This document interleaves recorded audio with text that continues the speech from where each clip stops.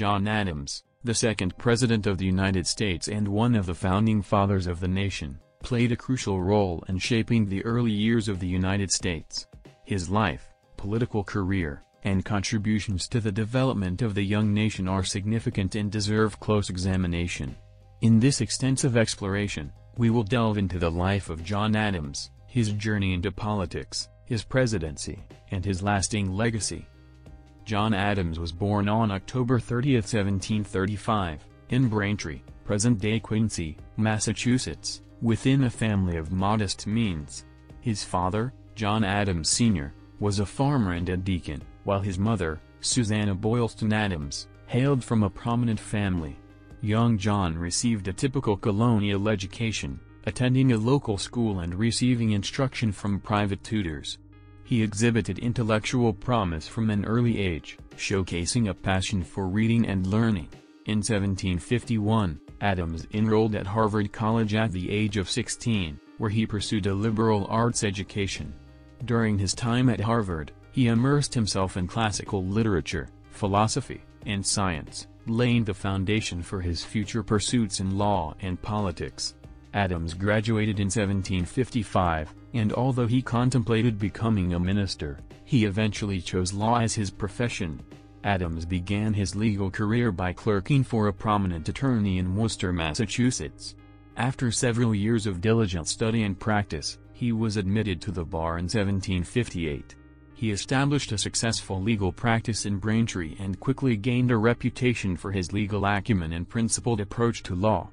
His involvement in politics started in the 1760s when he became an outspoken opponent of the Stamp Act and other British policies that he viewed as encroachments on colonial rights. Adams emerged as a key figure in local and colonial politics, advocating for colonial self-government and independence from British rule. John Adams was a significant figure in the American Revolution and the early years of American independence. He was a delegate to the First and Second Continental Congresses and was a powerful advocate for independence. In the First Continental Congress, he pushed for a unified response to British oppression, and in the Second Continental Congress, he nominated George Washington as Commander-in-Chief of the Continental Army. Following the Declaration of Independence, Adams was appointed as a diplomat to negotiate foreign alliances and secure support for the fledgling United States. He played a crucial role in securing aid from France, which proved instrumental in the American victory over the British. In 1789, Adams was elected as the first Vice President of the United States under President George Washington. As Vice President, he presided over the Senate and played a significant role in shaping the role and functioning of the vice presidency.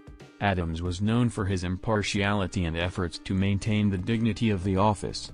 In 1797, Adams assumed the presidency, succeeding George Washington.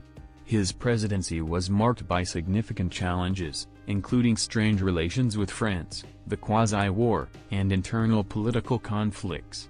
Adams successfully navigated these challenges, prioritizing national unity and the preservation of the young republic. John Adams' legacy is immense and multifaceted. His dedication to the principles of liberty, justice, and governance left an indelible mark on the United States. As a founding father, Adams played a crucial role in the formation of the nation and the drafting of key documents that shaped its trajectory. His presidency, while facing challenges, reflected his steadfast commitment to the nation's interests and the rule of law.